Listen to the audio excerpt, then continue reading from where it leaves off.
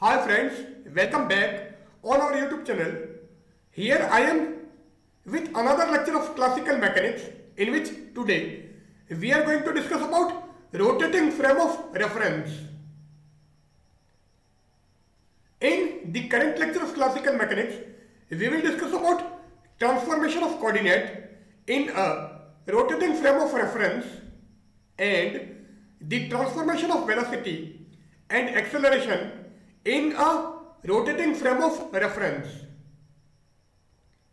So first of all, transformation of coordinate in a rotating frame of reference. Now, transformation of coordinate.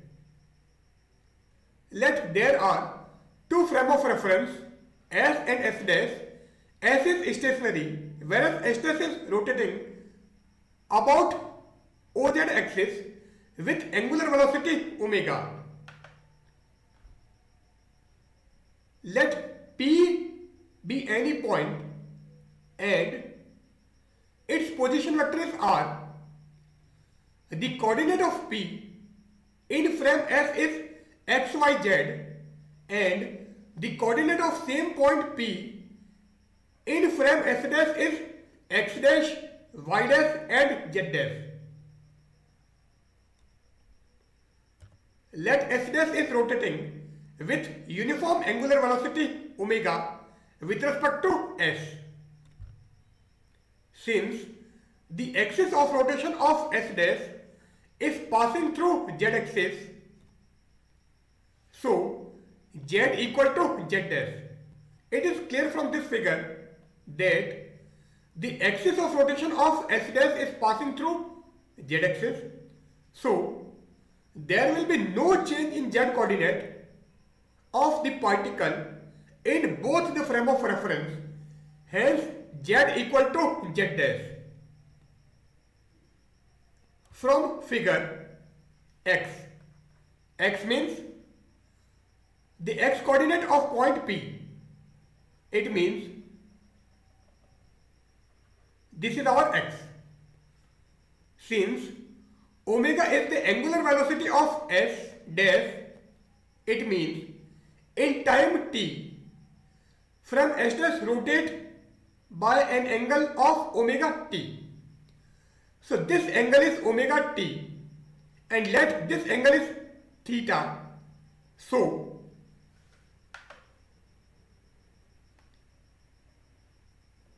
this component of R, that is X, since this angle is omega t plus theta, so the component of R in X direction will be OP cos omega t plus theta. So X equal to OP cos theta plus omega t.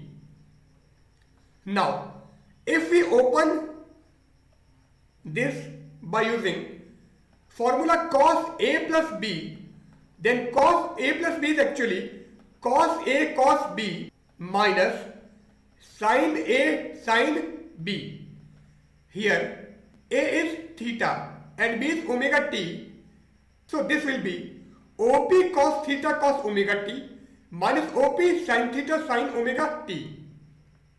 Now X dash. X dash means X component of particle P in frame S dash. That is X dash. So this is our X dash. It means the component of R or component of OP along X dash direction. So this will be OP cos theta. And the component of R or OP in Y dash direction will be OP sin theta. So this OP cos theta can be replaced with X dash and OP sin theta can be replaced with Y dash. So X equal to X dash cos omega t minus Y dash sin omega t. So X equal to X dash cos omega t minus Y dash sin omega t. Now this was our diagram from figure Y. y means the component of r in y direction in frame S means this component. Since this component was r cos omega t plus theta or OP cos omega t plus theta, so this component will be OP sin omega t plus theta or OP sin theta plus omega t. Now we open this by using sin A plus B. And what is sin A plus B? Sin A plus B is sin A cos B plus cos A sin B. And here A is theta and B is omega t. So this will be OP sin theta cos omega t plus OP cos theta sin omega t. But x dash equal to OP cos theta and y dash equal to OP sin theta. So this OP sin theta will be replaced by y dash and OP cos theta is replaced with x dash, and therefore y equal to y dash cos omega t plus x dash sin omega t. Now x is equal to x dash cos omega t minus y dash sin omega t, and y equal to y dash cos omega t plus x dash sin omega t, and z equal to z dash. So this is the transformation of coordinate from frame S to S dash. These equations represents the transformation equation for a rotating frame from S to S dash.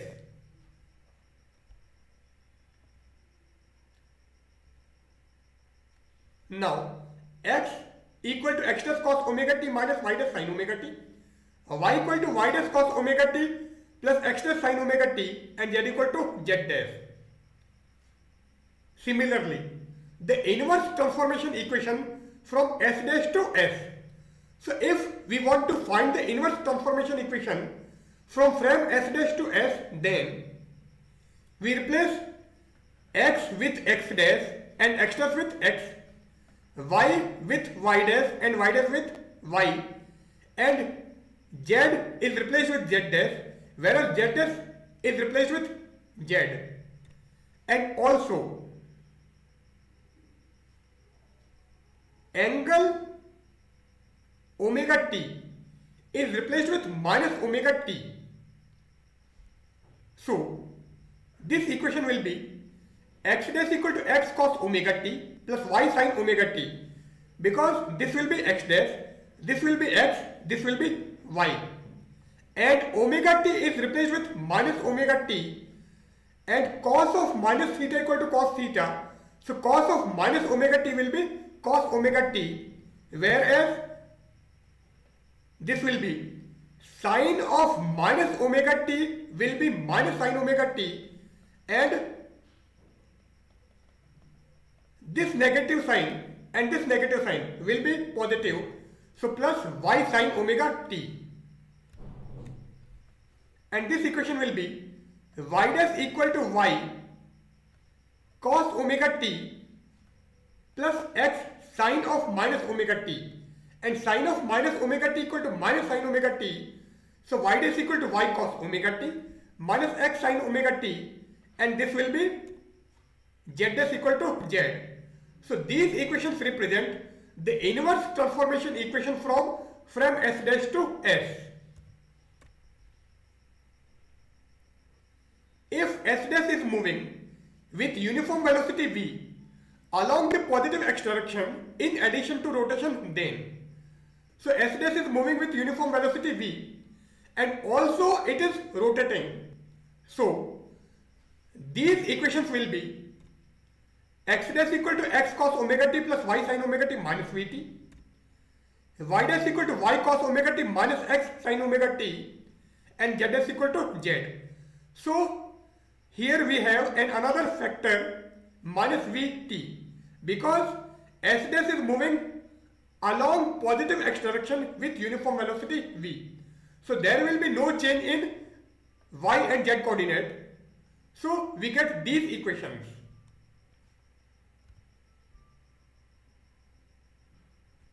Now, transformation of velocity and acceleration in a rotating frame of reference. So transformation of velocity and acceleration. This was our diagram. Let S be an inertial frame and frame axis is rotating with a uniform angular velocity omega, which is clear from this figure. Since a point P is placed in frame S on which no force is acting, so this point P is placed in frame S and there is no force in frame S, it means the acceleration along x direction will be 0. So d2x upon dt2 equal to 0. Acceleration along y direction is 0 and the acceleration along z direction is 0. Because f equal to 0, it means fx plus fy plus fz equal to 0 and fx is max, fy is may and fz equal to maz. Since total force is 0 and there is no force along x, y and z direction, so max equal to 0, that is ax equal to 0, and ax is the acceleration along x direction, which is d2x upon dt2. So d2x upon dt2 equal to 0. In the same way, the acceleration along y direction is 0 and the acceleration along z direction is 0. Now, transformation equation for a rotating frame: x dash equal to x cos omega t plus y sin omega t, y dash equal to y cos omega t minus x sin omega t, and z dash equal to z. Now, if we differentiate this equation with respect to time, so dx dash by dt equal to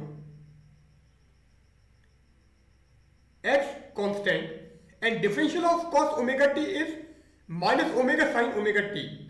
So minus omega x sin omega t, and second time cos omega t will be constant and differential of x is dx by dt. Now we differentiate y sin omega t. So again here we apply product of two function method. So y is our constant and differential of sin omega t is omega cos omega t, and second time sin omega t is constant and differential of y is dy by dt. So dx dash by dt will be this one. So dx dash by dt is this one. Now, if we take omega common from these two quantities, then in bracket we have y cos omega t minus x sin omega t. So omega into y cos omega t minus x sin omega t, and these two factors as it is. Now y dash equal to y cos omega t minus x sin omega t. So this will be replaced with y dash. So dx dash by dt equal to omega y dash plus dx by dt cos omega t plus dy by dt sin omega t. Now, if we differentiate this with respect to time, then dy dash by dt equal to minus omega y sin omega t plus dy by dt cos omega t minus omega x cos omega t minus dx by dt sin omega t. Now we take omega common in these two quantities. Actually, we take minus omega common. So minus omega, and in bracket y sin omega t plus x cos omega t plus dy by dt cos omega t minus dx by dt sin omega t as it is. But x dash equal to x cos omega t plus y sin omega t. So this will be replaced with x dash. So dy dash by dt equal to minus omega x dash plus dy by dt cos omega t minus dx by dt sin omega t. Third one is zs equal to z. So if we differentiate this with respect to time, then dzs by dt equal to dz by dt. Now we got these three equations, and these three equations are known as transformation of velocities in a rotating frame of reference. So these equations represents the transformation of velocity in a rotating frame of reference. Now we differentiate this equation again with respect to time to get the acceleration. So d2 x dash upon dt2 is equal to omega. Differential of y dash is dy dash by dt. Now we differentiate this by using product of two functions. So cos omega t is constant and differential of dx by dt is d2x by dt2, and second time dx by dt will be constant and differential of cos omega t will be minus omega sin omega t.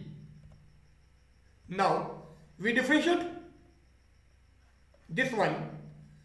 So sin omega t is constant and differential of dy by dt is d2y by dt2, and second time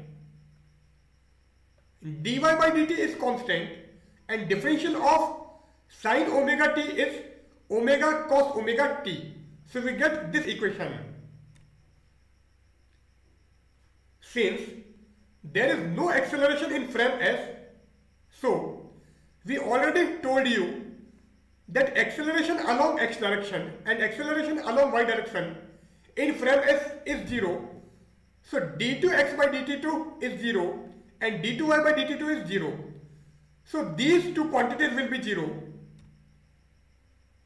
So remaining quantity is omega dy dash by dt minus omega dx by dt sin omega t plus omega dy by dt cos omega t. Now omega dy dash by dt as it is, and we take omega common in these two factors. So in bracket we have dy by dt cos omega t minus dx by dt sin omega t, and this is our dy dash by dt. So dy by dt cos omega t minus dx by dt sin omega t will be dy dash by dt plus omega x dash. So we transfer this term from here to here, so we get this term.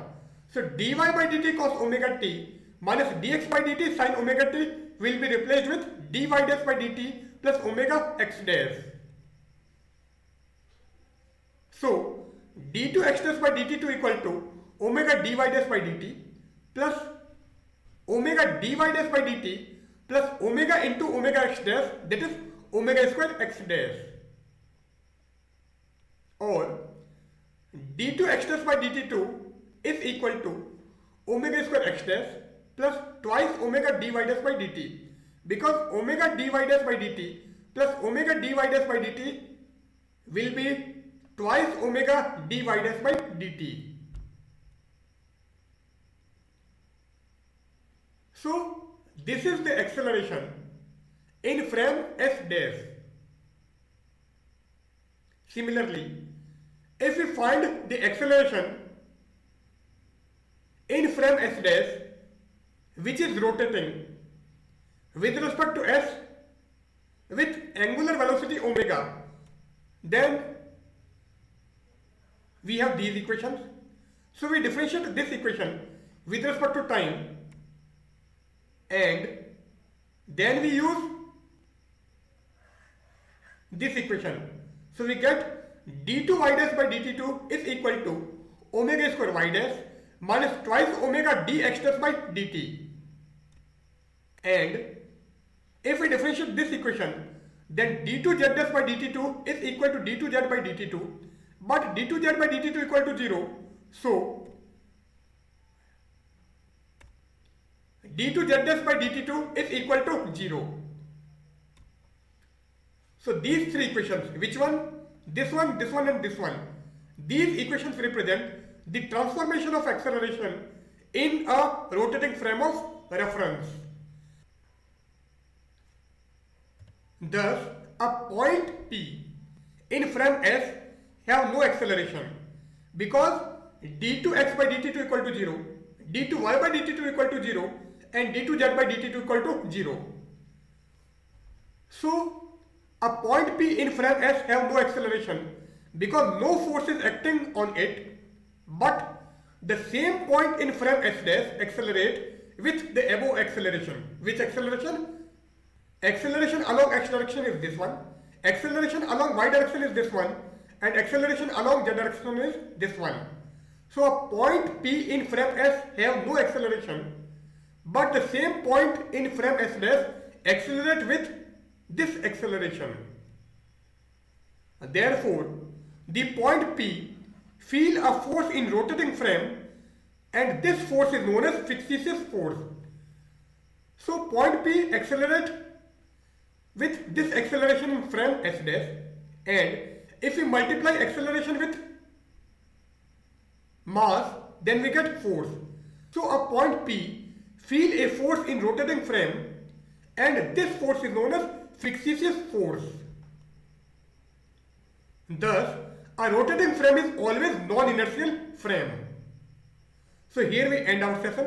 In today's session, we have discussed about rotating frame of reference. So goodbye.